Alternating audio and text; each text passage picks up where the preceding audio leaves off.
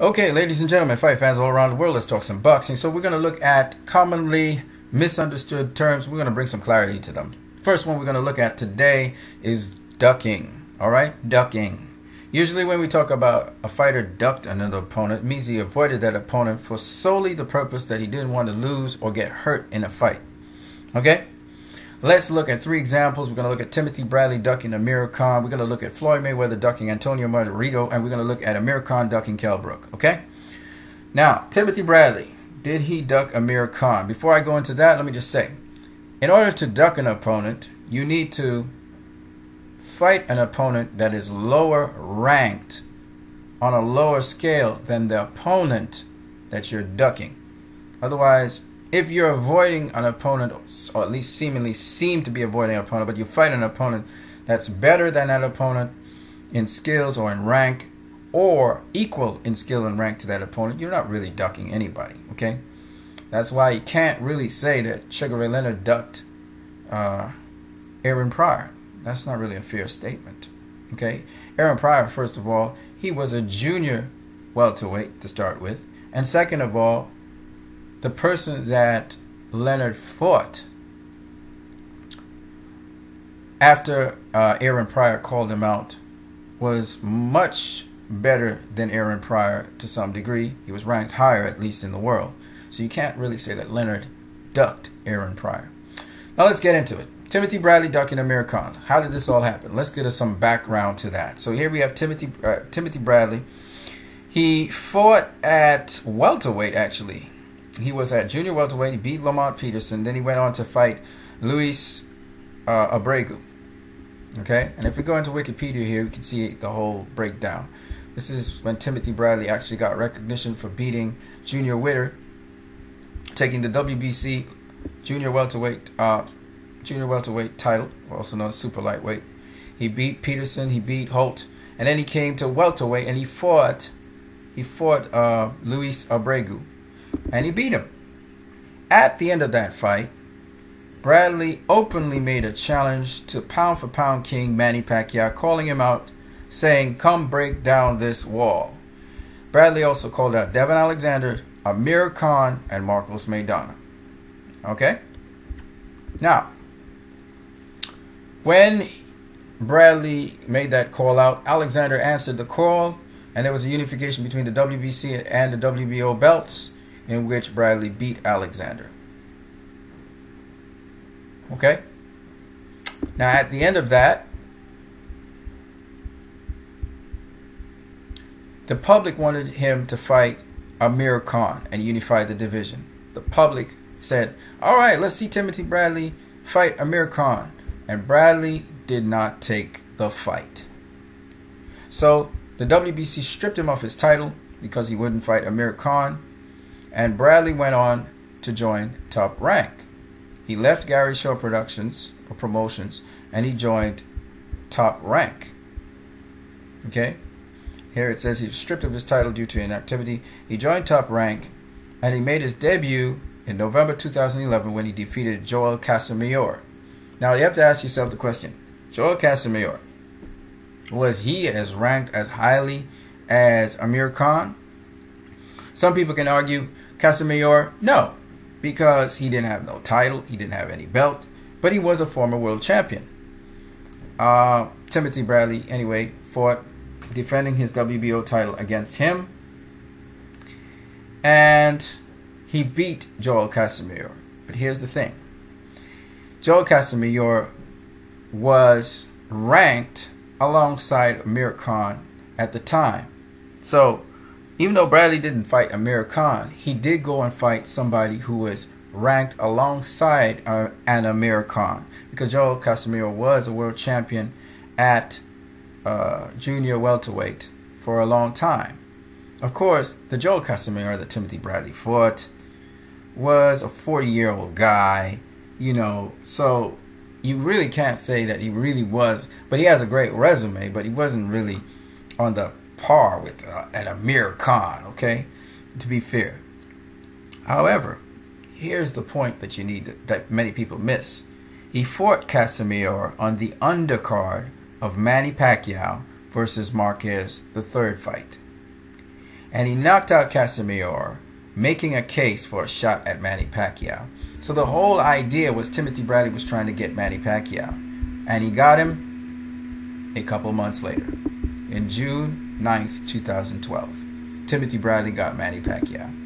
So you have to understand that Timothy Bradley did not duck Amir Khan because, one, he fought a relatively equal opponent in Joel Casimiro. Yes, a 40-year-old Joel Casimiro, but it was to exhibition him for a lineup to fight Manny Pacquiao.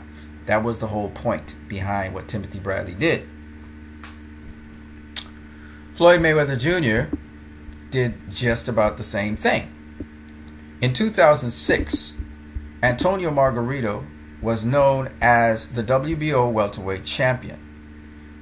Bob Arum wanted Floyd Mayweather Jr. to fight Antonio Margarito because, in Bob Arum's words, he said, and I quote from Dan Rayfield of ESPN at the time, Bob Arum said, "I think Margarito is the riskiest fight for Floyd Mayweather of anyone out there." That was Bob Arum's words. He wanted Floyd Mayweather Jr. to fight Antonio Margarito. The problem was that Floyd Mayweather Jr. did not want to fight Antonio Margarito. He said, "I want to fight Oscar De La Hoya." Arum said Mayweather preferred to await the outcome of May 6 Oscar De La Hoya Ricardo Mayorga fight instead of committing to Margarito because he would prefer to fight Oscar De La Hoya. Because of that conflict, Floyd Mayweather bought out his contract with Bob Arum, and he went on to fight another opponent, Carlos Baldomir. So instead of fighting Antonio Margarito in August of that year, in November of that year, he fought Carlos Baldomir. He was the WBC World Welterweight Champion. Now, you think about it, Baldomir and Margarito had basically kind of similar styles. They were come-forward pressure fighters, big, strong, powerful dudes. So in a way, again, this time Carlos Baldomir being undefeated for a very long period of time and having knocked out a number of people and being an Argentinian fighter, in a way, he was sort of equaling what Antonio Margarito, a fight with Antonio Margarito would be. Sort of like what Timothy Bradley did. But yet, we don't really consider Carlos Baldomir a guy like Antonio Margarito because, again, he was kind of old. Okay? Nonetheless, that was the fight. But the fight was really setting up for a fight with Oscar De La Hoya. And De La Hoya was busy taking on Ricardo Mayorga. And May the next year, 2007, Floyd got his fight with Oscar De La Hoya finally. He had been asking Bob Arum for it for the longest while, couldn't get it, so he finally got his fight. And this was the whole point behind it. Was it a duck that Floyd ducked Margarito? I don't think so. I think that Floyd Mayweather wanted Oscar De La Hoya, and he realized Bob Arum couldn't get him. He wanted him to fight all these other fighters, so he cut out Bob Arum, went on his own, and got the fight.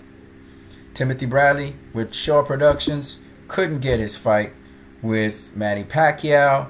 They were trying to send him all other directions with Amir Khan and so on. So Timothy Bradley decided, he surrendered his belt and decided to go after Pacquiao by joining Top Rank. And that's how he got his fight. Let's look at Amir Khan versus Kell Brook. With the Amir Khan versus Kell Brook saga that we talk about, maybe Amir Khan is trying to get Manny Pacquiao as well. And so Amir Khan is probably thinking, I'm not going to go off onto a tangent and fight Kell Brook. That doesn't make any sense. So what he's trying to do is fight Chris Algieri to line him up to get a fight with Manny Pacquiao by beating a similar opponent and probably in more devastating fashion. So this is probably the course that Amir Khan is going. Now, is Amir Khan ducking Kell Brook? Well, remember, Chris Algieri, unlike Carlos Baldomir, who was a world champion, unlike Joel Casimiro, who has a great resume of fighters and so on, even though he was overaged, Chris Algieri has zero experience, and the only guy on his resume that really is worth anything is Manny Pacquiao and Ruslan Provodnikov. And he lost to Manny Pacquiao, and arguably he was beaten by Ruslan because Ruslan knocked him down 3 times in that fight. Pacquiao 6 times.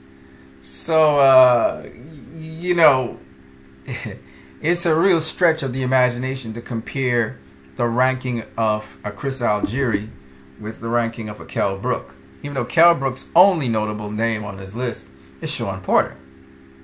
So you can make a case that Amir Khan is not necessarily ducking Shawn Porter by fighting Chris Algieri if he ends up fighting Manny Pacquiao after. If he doesn't get Manny Pacquiao after, we got a serious problem. So Amir Khan, I think, is going the route to try and get Manny Pacquiao, not Floyd Mayweather Jr. Is it a duck? It's absolutely a duck against against Kell Brook. We know that because he had an offer to fight Timothy Bradley, who is another person that Manny Pacquiao fought, and he turned down that offer. At least his team did. If he didn't, his team did. And that would have definitely lined him up for a fight with Manny Pacquiao if Manny Pacquiao doesn't retire after this fight. And possibly would have lined him up for a fight with Floyd Mayweather as well. So definitely Chris Algieri is a far stretch from being anywhere at the level of a Kell Brook. And that's why I think Amir Khan has ducked Kell Brook. And I don't think anyone has ever ducked Amir Khan. I don't think Timothy Bradley ducked Amir Khan because he got Manny Pacquiao. I don't think Floyd Mayweather ducked Margarito because he got Oscar De La Hoya. You know what I mean? So we'll see if Amir Khan gets Manny Pacquiao. You know, Manny Pacquiao sometimes fights unworthy opponents. Sometimes he fights bums. So you never know, you know. So we'll see. You guys have a great one.